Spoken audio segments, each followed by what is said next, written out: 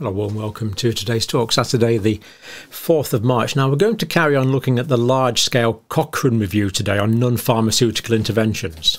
And I'm just going to read you from the author's conclusion so you can decide if you want to watch or not. Hand hygiene is likely to modestly reduce the burden of respiratory illness. So it does seem to work. So this hand hygiene that was practiced during the pandemic does seem to have a modest effect, probably around about 11 to 14% reduction in respiratory infections, which is worth having. It's not going to stop a pandemic dead in its tracks, but it could slow it down to an extent, whereas we looked at mask use yesterday, day before, and we found out that as used during the pandemic, mask usage was pretty useless, really. It didn't have any significant effect at all when the data was actually analysed. So let's remind ourselves what we're looking at here. This is the Cochrane review here. A very thorough review, taking into account all of the randomised controlled trials and other relevant studies that it was able to get hold of up to the end of October 2022 was the cut-off point for that. Now, physical measures to prevent respiratory virus spread between people. Washing hands. So there was some clinical trials on that, and this does seem to have an effect. Wearing masks didn't seem to have an effect, as it was done in the pandemic. Very low certainty evidence. Well, basically, they were fairly confident that masks didn't work, even though the evidence was often of relatively low quality overall when they looked at everything. And this is because of the lack of large-scale randomised controlled trials, because these are mostly instigated by the pharmaceutical industry. And of course, finding out the information about non-pharmaceutical interventions, by definition, isn't going to benefit our friends in big pharma. So we've got what we've got. We can analyse what we've got to analyse. Pretty good studies on masks, actually. There were 78 studies. No RCTs. So, yeah, we can basically say masks weren't effective as they were used during the pandemic. No randomised controlled trials on gowns or gloves, so don't know about those. Wiping surfaces. There's 6 trials on theirs because of the definition, because of the nature of the intervention. Of course, they're not randomised, but there did seem to be an effect there, actually, of cleaning surfaces. Now, Chinese, for example, went into for cleaning outside surfaces. That seems fairly ludicrous, like spraying streets and things. But washing trolleys in supermarkets, washing handles in underground trains, things like that did seem to have a benefit, quite a significant benefit, really. So that one looks like that one was worth doing. Avoiding contact with other people, quarantine, well, that's hard to do. I mean, they did look at some randomised controlled trials, but obviously if you're completely quarantined, if you're on a desert island, you can't get it. So a bit difficult to do that one. Not touching your eyes, nose or mouth, no randomised controlled trials, don't know is the answer to that one. Sneezing or coughing into your elbow, no randomised controlled trials.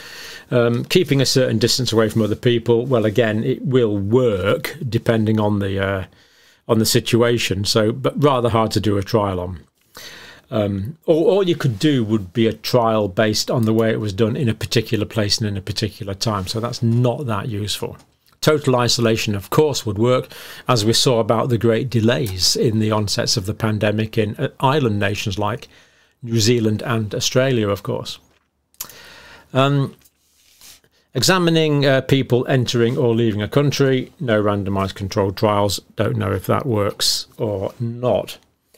So you can make inferences on these things, of course, but in terms of knowing from trials, then that's kind of where we're at. Now, straight on to the first analysis that they did here in the Cochrane review, hand hygiene, intervention versus controls. And the controls, there was no intervention, so basically it's hand washing versus not hand washing. Pooled data for the broad outcomes of acute respiratory infection. So this is everything. This is any respiratory infection, influenza, colds, COVID. This covers them all. And when they did this combined analysis, 14% relative reduction in the number of people with acute respiratory infections in the hand hygiene group. So evidence of efficacy there, that is there. Relative risk 0.86. So yes, it's not a huge benefit, but it is there. It's about a 14%, as we said, reduction. And the 95% confidence interval there was 0.81 to 0.9, so that's what, a 19 to a 10% reduction. So it's significant, and this is based on large trial data, moderately certain, suggesting a probable benefit. So they're not going further than that. They're saying a probable benefit to hand hygiene. So interesting, but in absolute, so that's the relative risk reduction. Now, in absolute terms, it's not quite as impressive looking.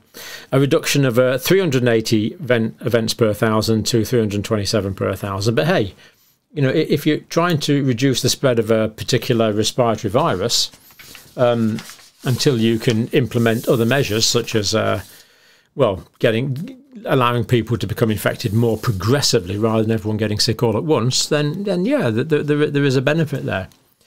And given that it's hand hygiene, it's not a difficult intervention, certainly not an expensive intervention, worth doing.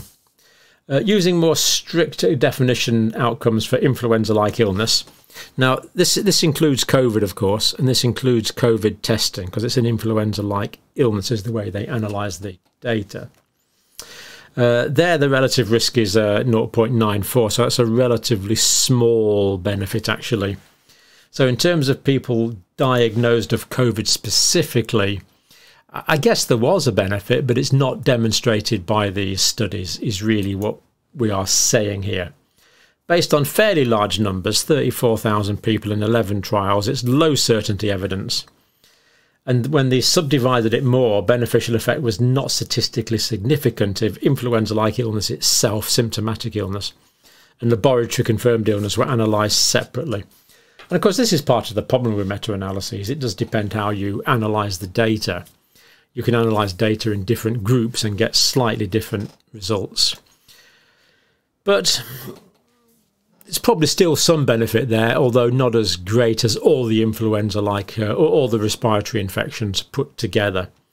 Was hand washing worth doing in the COVID pandemic? I think the answer's probably yes, but that, as we've said, is low certainty evidence. Was it a huge effect? Certainly not. Was there some effect? Probably.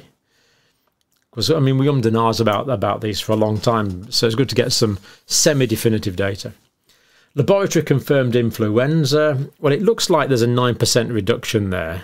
Relative risk is 91. 8 trials, but they're saying this is low certainty evidence, suggesting that the intervention made little or no difference. So no evidence really there of efficacy. And the reason that they were so unsure here was that the trials were very heterogeneous, that they were different, and it was hard to pull the data in a valid way. But when they did pull the data for acute respiratory infections, influenza-like illness, that's COVID really there, mostly in the study. That's mostly COVID or influenza. They found hand hygiene may be beneficial with an 11% reduction in respiratory illness. So again, we are seeing this reduction, relative risk 0.89. They're not sure. They're saying it's low certainty evidence. So again, some benefit, more benefit than wearing masks, according to this Cochrane review, for sure. Wearing masks didn't have any significant reduction in risk. The way that was done was mostly completely ineffectual. But hand hygiene, yeah, there is something there. In absolute terms, again, absolute benefit, this benefit would result in a reduction from 200 events per 1,000 to 178. So, again, relative risks very often look more efficacious than absolute risks. But the benefit was still there, even though it wasn't great. But again, low certainty evidence. And finally, they looked at surfaces. 6 trials here. Surface disinfectant compared to controls. Number of cases of viral respiratory illness, so acute respiratory illness, influenza-like illness, including COVID, confirmed influenza, 6 trials. And they found a significant reduction in acute respiratory infections in the intervention group, 53% benefit. They give that as an odds ratio, but that's very similar to it's very similar to a 53% reduction. It's very similar to a relative risk. So cleaning surfaces, indoor surfaces, supermarkets, surfaces at home, surfaces in shops, does seem to be worth doing. And again, a low cost, fairly easy to implement intervention. So all these things we wondered about during the pandemic, we're starting to get some definitive answers. This will help us for the next pandemic. So if the next pandemic is caused, for example, by and the most likely thing for a large outbreak or another pandemic is it's likely to be an influenza. Will probably be an influenza. Could be another coronavirus, of course. We didn't expect this coronavirus, but if it's an influenza, then the benefit for using masks as they were used in the COVID pandemic, pretty limited to useless. The benefit of hand hygiene is there to some extent. So are we slightly better prepared for the next one? Yeah, we probably are in terms of these non-pharmacological interventions. So pretty good study, actually. Do look at it for yourself. Cochrane reviews are generally pretty good. Huge piece of work.